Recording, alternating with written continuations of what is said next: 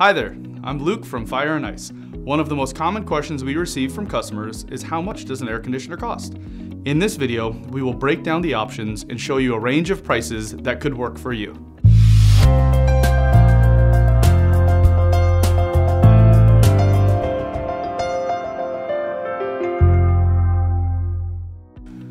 You might find yourself in a situation where you need to replace your current AC system. After talking with thousands of clients, we've found that cost is one of the most common factors in the installation process. We've broken down this video into 3 categories to show you a range of price options available and the features that are included in each category. The 3 categories are entry-level, mid-range, and high-end air conditioners. In each category, we will break down the price, some examples of models in each category, and some of the features included with these air conditioners and who might be right for this type of air conditioner. The one thing to note is that we're going to show you a wide range of prices that may change due to accessories, manufacturer guidelines, or your specific heating and cooling needs. So let's jump in and see our options for the entry-level air conditioners.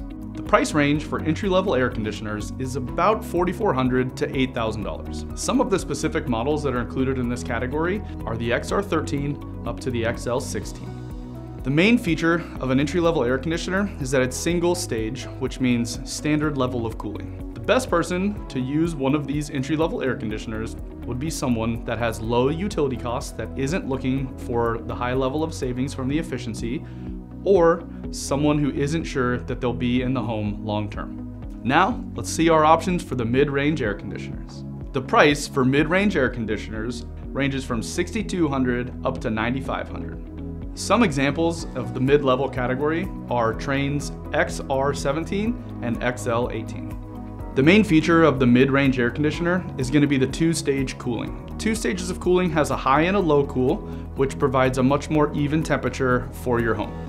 Some of the people that might be a good fit for the mid-range air conditioner are people that know they're going to be in the home long term and are looking for the energy savings over that period, or someone that has really high utility bills and is looking to capitalize on the reduced energy cost.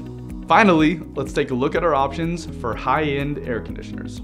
The price for a high-end air conditioner ranges from $8,200 up to $13,000. Some examples of the high-end air conditioners are Trane's XV18 and XV20. The main feature included with the high-end air conditioner is going to be that it offers variable speed cooling. Variable speed cooling offers 700 different stages of cooling, which provides the most consistent, even temperature throughout your home. Obviously, everyone can benefit from this high level of air conditioning. However, it might not be right for you, your comfort needs, or your home. And a lot of that is based off of the type of home that you have and how long you think you might be in the home.